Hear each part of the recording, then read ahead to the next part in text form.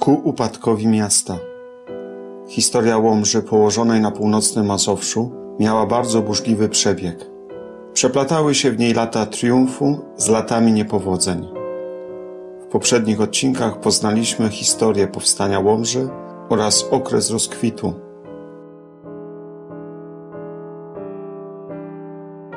Dziś o upadku znaczenia miasta. Dobre czasy dla Łomży i jej mieszkańców kończą się w połowie XVII wieku. Przyczyn upadku potęgi miasta było kilka. Wojny, pożary, powodzie oraz epidemie w XVII stuleciu szczególnie często nawiedzają ziemię łomżyńską, za każdym razem dziesiątkując mieszkańców i ich zwierzęta. W tym czasie wybucha 7 ogromnych pożarów. Narew wylewa. Duże powodzie nawiedziły miasto w 1600 roku oraz w 1631. Woda zniosła groble oraz 6 mostów na Narwie. Nie zachował się ani jeden. Mosty nie odbudowano, pomimo uchwał Sejmiku Łomżyńskiego. Dopiero w 1791 roku miasto zadłużyło się na zakup i sprowadzenie promu z Warszawy. Po każdej z tych nawałnic, tragedii, coraz trudniej było podnieść się nie tylko poszczególnym rodzinom, ale także całemu miastu.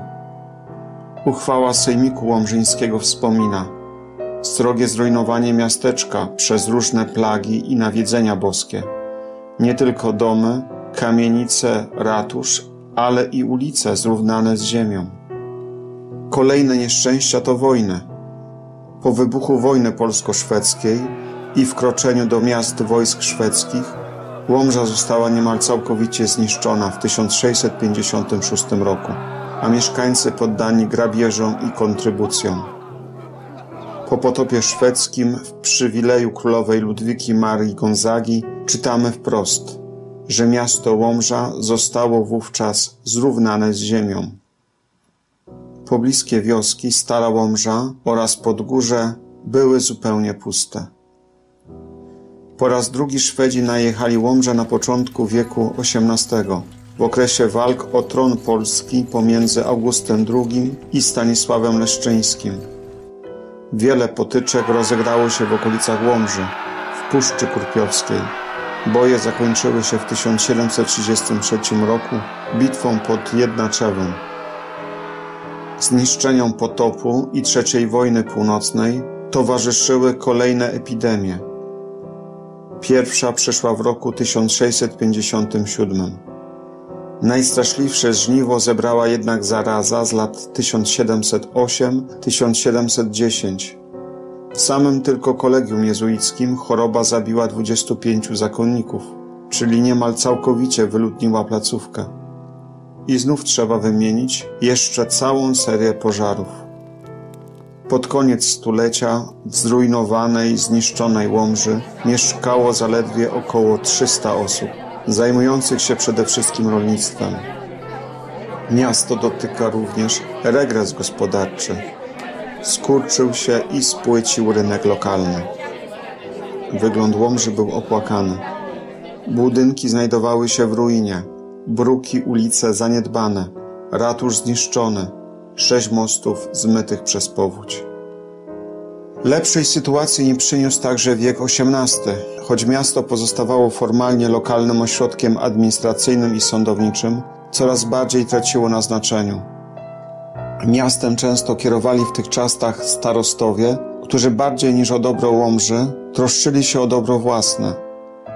Zatem Łomża pogrążała się w kryzysie coraz bardziej, tracąc przy tym nie tylko rangę i bogactwa, ale i mieszkańców.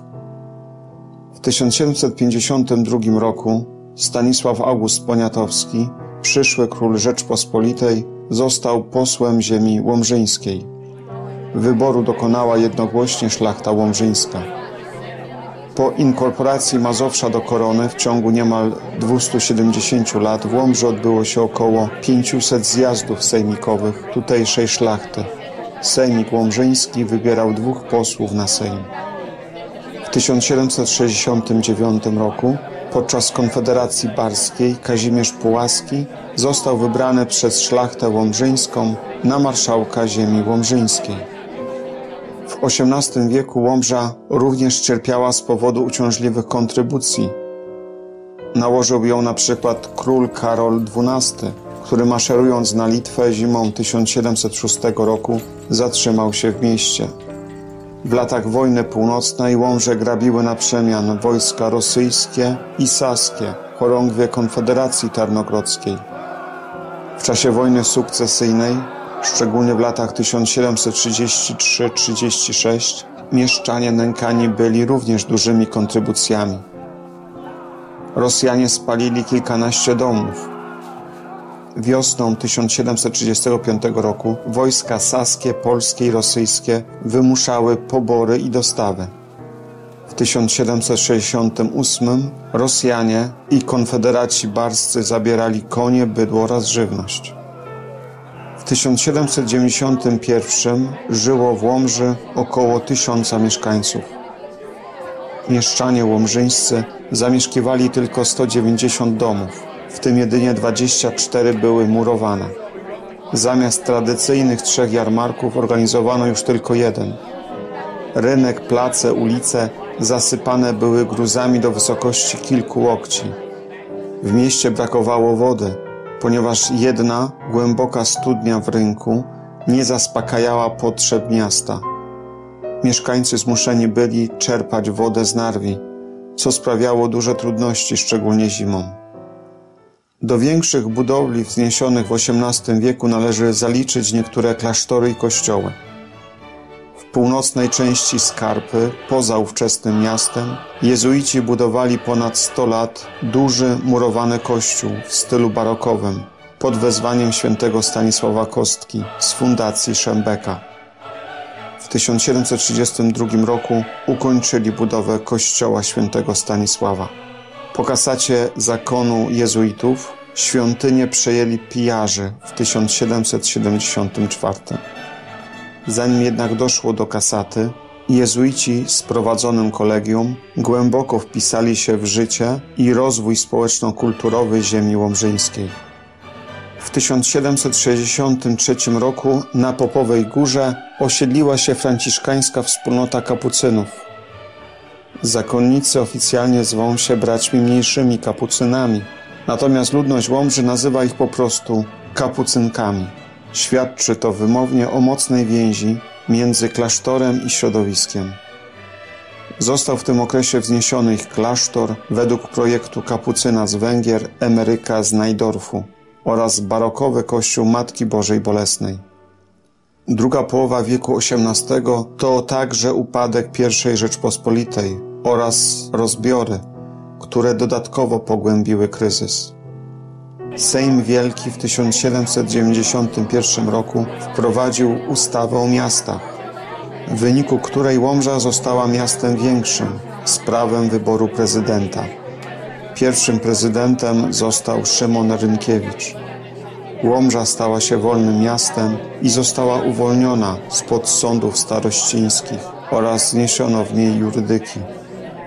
Próba reformy i wydobycia się z kryzysu nie potrwała długo. W 1794 roku, w czasie powstania kościuszkowskiego, powstańcy nałożyli na mieszkańców całej ziemi łomżyńskiej duże kontyngenty żywnościowe i zbożowe. W wyniku tego Łomża została ogołocona z żywności. Sytuację gospodarczą pogarszał wielki nieurodzaj, szczególnie zbóż, oraz susza, na skutek której wyschła miejscami narew. Upadek miasta i kraju przypieczętowały rozbiory. W wyniku trzeciego rozbioru Rzeczypospolitej Łomża znalazła się już w 1794 roku w zaborze pruskim. Weszła w skład utworzonej prowincji zwanej Prusy Nowowschodnie. Ale o tym w następnym odcinku, na który zapraszam.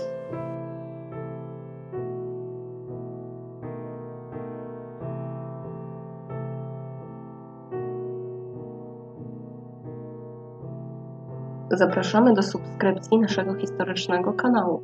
Kliknij na czarną ikonkę Pro Patria Ponad Team i subskrybuj.